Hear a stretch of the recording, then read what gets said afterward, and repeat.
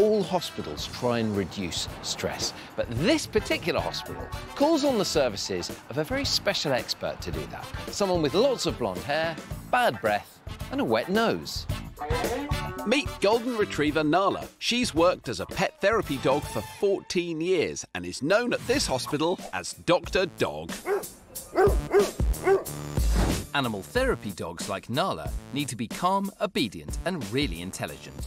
Not any old mutt can make the cut. Two of Nala's biggest fans are Spike and his sister Poppy. Spike has been in and out of hospital for most of his life. He and Nala have become good friends. What's your favourite bit of Nala to stroke? I've got two. Go for it. Her ears and her tummy. And her tummy. How does it make you feel when you see Nala? Happy. And Poppy, how do you feel? Because you come into hospital a lot to see your younger brother. Yeah, I think Nala helps you relax. Nala, do you feel happy when you see Spike? Yes! Nala makes new friends every day. Harvey has just popped in for a checkup. While you've been with Nala, have you been agonising about your appointment? I've just been thinking about the dog, really. Dogs, they're, like, really cuddly, and they just look really cute. Once you've petted her, we ask everyone to spray their hands. Nala has a bottle of germ-busting gel attached to her collar. Do you know why that's important? You might get germs if you put your hand in your mouth. So you've got to wash your hands. That is exactly right. There's no doubt that this professional pooch can put a smile on your face, but can Nala really have a physical effect on a patient's health? Well, let's put Dr. Dog to the test. To help me, here's Miracle, who's in hospital having kidney dialysis treatment. Can you explain to me how it all works? The machine can clean my blood. So the machine is taking the place of your kidneys, is that right? Mm-hmm. So what I want to do is, while you're having your dialysis, I want to measure your blood pressure. And then we're going to bring in Nala the dog, and we're going to see what happens to your blood pressure. A blood pressure test is a simple way to check if a patient is stressed. Being stressed out can lead to high blood pressure, which means that your heart is under extra strain. So Miracle, at the moment, your blood pressure is 116/67. Those numbers mean Miracle's blood pressure is already within the normal range. But let's see if Nala can make Miracle even more relaxed. After a few minutes of stroking our happy hound, we take Miracle's blood pressure again. So Miracle, your blood pressure has gone from 116/67 to 105/59. So although it's still within the normal range, her blood pressure has gone down, meaning Miracle is more relaxed and less stressed. The science is clear. Not only does Nala make people smile, she also physically improves a patient's health. For me, that is totally amazing that we can bring an animal in and just through affecting Miracle's mood, we can have a really big effect.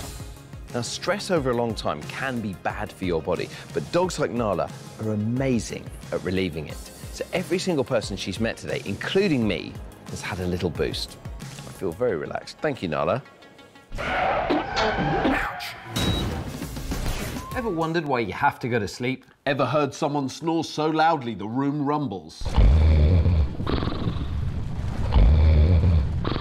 We're about to tell you why. This is a case for investigation. Ouch. You spend a third of your life doing absolutely nothing. I'd hardly call picking my nose nothing. I'm not talking about your disgusting personal habits. I'm talking about sleep. All animals do it, including us, and it's essential for life. So to find out more about it, we're going to bed. To discover what happens when we sleep, we're spending the night in this special sleep clinic. But first, we need to get wired up by a team of sleep experts. All this equipment will give us information about what our bodies do when we sleep. I suppose you're also going to have your bear wired up. Of course I am. Mr. Grumble has a lot of trouble sleeping sometimes. Monitoring us will be sleep expert Dr. Wahab Dehemet. So sleep is not just sleep. There are different types of sleep. Absolutely. And some of the types of sleep relax your brain and recharge that, and other types of sleep recharge your body. Basically, yes. And that's why we need sleep. Hi, Chris. Lights on. It's time for us to go to sleep. Dr. Wahab sets the computers up to record the night ahead, and I'm hoping this will prove once and for all that Xand snores. He's always denied it. Mr. Grumbles knows I never snore. No, Mr. Grumbles. In a single night, your brain cycles through different types of sleep every 90 minutes until you get up. You'll start with a light sleep. This lasts around 20 minutes and your breathing and heart rate slow down. You can still be easily woken at this stage. Then you fall into a deeper sleep. It's at this stage where some people walk or talk in their sleep because their body is still active even though their brain is resting. And then you start REM sleep, which stands for rapid eye movement. It's in this stage where your brain is organising itself and you'll have a dream or two. And then your body repeats this sleep cycle about 4 or 5 times in a night. Next morning, and it's time to get up. Other people say I snore, but I really maintain that I don't. I think they're all liars. All will be revealed shortly, Xand. I didn't sleep very well at all. We're both looking a bit weary. Oh dear. Let's find out why we're both so tired. Chris, this line here, that's for when you were awake, and then here you slept. That's different sleep staging. And then here you were awake, and then you slept again, and then you were awake. So in terms of a good night's sleep, I only had, what, 2.5 hours? Although I was in bed for 6 hours, I only was actually asleep for 2.5, and that is just not enough. And not only does my body feel very tired, my brain feels really thick-headed and unrested as well. So how did mine compare to Chris's? You had more sleep. And how long did I sleep? 4.5 hours. So I got twice as much sleep as you. But even 4 hours sleep isn't enough for your body to rest, especially when you're young. Children need at least 8 hours because you're still growing and your body needs to work harder. Chris and I are adults and we can get away with less, but it still makes us feel very tired. What about dreaming? How do we compare on that? Well, Chris, I don't think you had a dream at all. Xand, you had 2.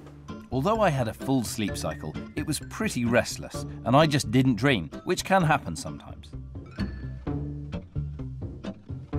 But look at this section of the graph.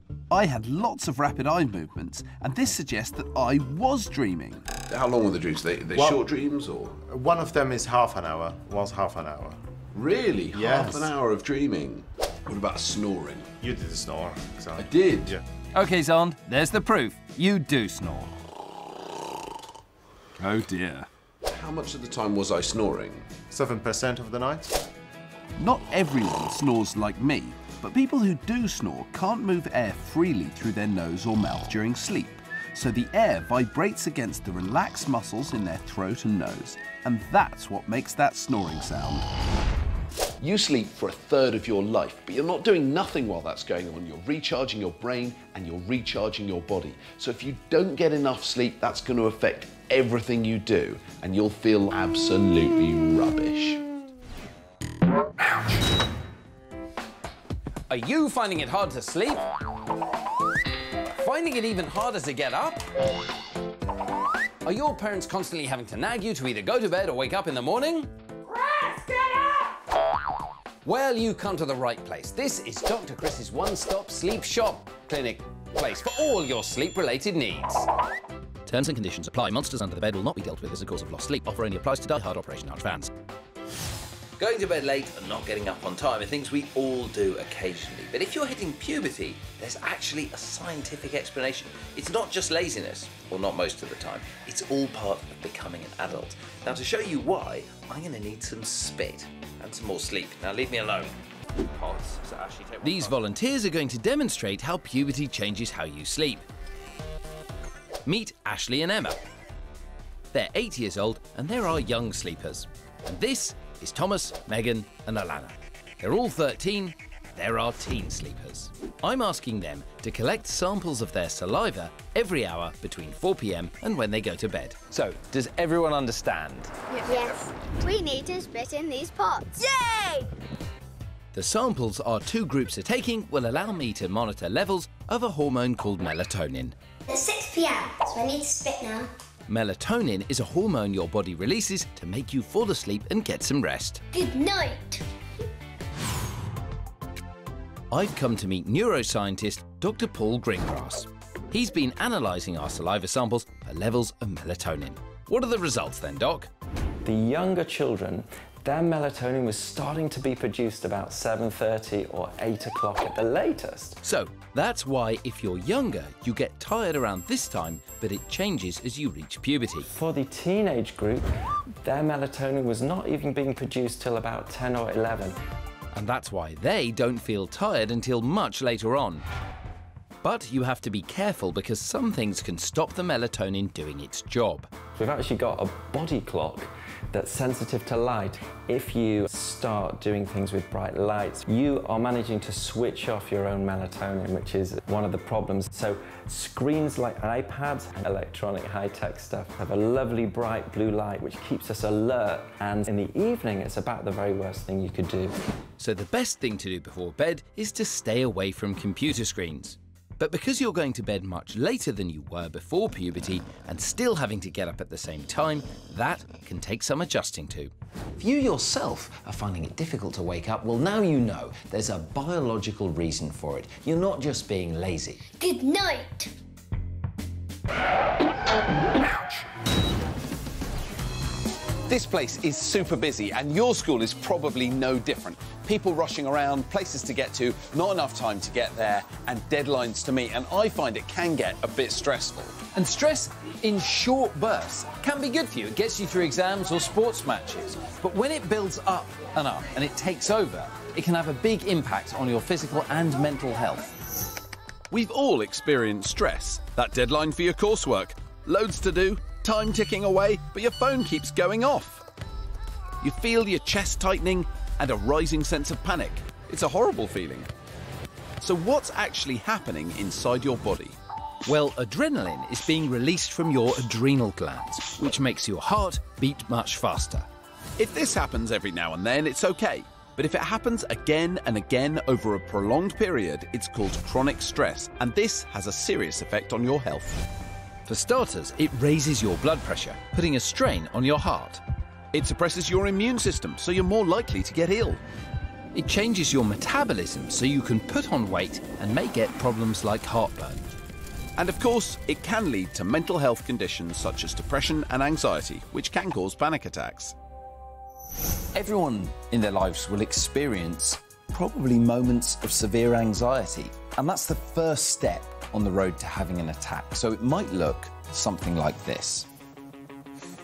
He's clasping his hands, he's looking around, but there's not a lot of visible external signs that he's really losing control. Xand, though, how are you feeling inside your own head? So I can feel my heart pounding, my chest is getting tighter, my hands are sweating, and all of those things are making me feel worse. At this stage, you may be able to get the panic under control, either by moving to a different place or speak to someone and feel a bit better. But you may not, and that's when the panic can get out of control and become a full-blown panic attack. So as Xand becomes more panicky, his body releases the adrenaline, and those hormones start to make his heart pound, his breathing rate increase. That makes his body feel physically very bad. That, in turn, increases the level of panic, and so Xand gets into a vicious cycle that he is unable to control. Anxiety or panic attacks happen because you've lost control of your breathing. You try to breathe in deeper and more quickly than normal. Overbreathing or hyperventilating causes a decrease in the amount of carbon dioxide in your blood, leaving you with too much oxygen and making you feel dizzy. Hyperventilation can also give you chest pains because it causes blood vessels in your body to constrict. Add to this the fact that the release of adrenaline has made your heart pump out blood faster, and you've got sharp stabbing pains that feel like a heart attack. And that makes you panic even more. And that's when someone needs a bit of help. I know you're feeling terrible, but everything's going to be all right. I want you to listen to my voice, close your mouth, get your breathing under control, okay? You're going to be all right. Concentrate on something else. Focus on your feet. Close your mouth. Just put your finger on your mouth. And slow your breathing down, okay? You just breathe in and out through your nose. Well, that's good. Now have a seat, okay? That's good. How do you feel now? I feel very tired, and although I was only pretending to have a panic attack, I can feel my heart rate racing, and I do feel quite exhausted. So one of the things that you may have to do for someone who's had a panic attack and is recovering is getting them a glass of water, allowing them a bit of space, getting to rest, sometimes a cup of tea, All those things can really help keep someone calm.